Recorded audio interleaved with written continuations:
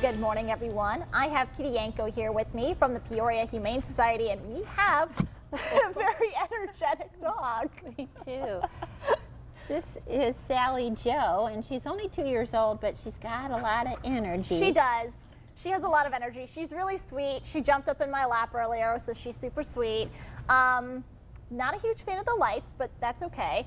2 years old, and all it said was that the owners couldn't keep her anymore. Right, not able to live with her family anymore, so she needs a new home. I think she would really flourish in a home where she has a person to be with a lot and, you know, go for rides and walks together. I mean, I feel like that's her ideal home. You did mention that potential for separation anxiety and just saying go slow. Yes, absolutely. I think she does not enjoy being in a kennel. And so that would mean, you know, when you bring her home, you're going to have to just kind of see how she gets used to your home. But just the key there is to spend time with her, make her feel safe and secure, and just be aware of that issue and don't get frustrated if she doesn't want to be in her kennel. Right. And she's also quite energetic, so she would have a fantastic time just being outside, enjoying the outdoors, going for walks, getting lots of playtime. So a very energetic dog. And 2 years old. Sally, what do you think?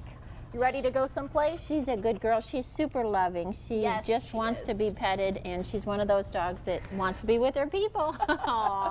As you can see, she is very sweet and social. I didn't know my breath was that bad. Oh my. Okay. Anyway. Sally Joe is definitely ready to go to a forever home. She's very excited about doing that, as you can see here. Yep, for sure.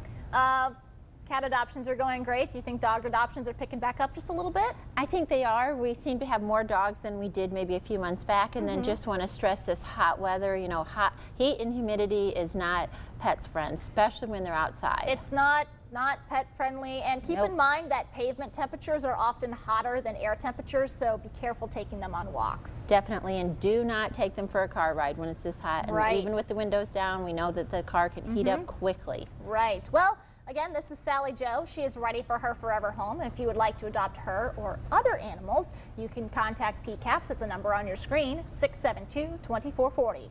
Back to you. Now, I was going to say there, that's first of all,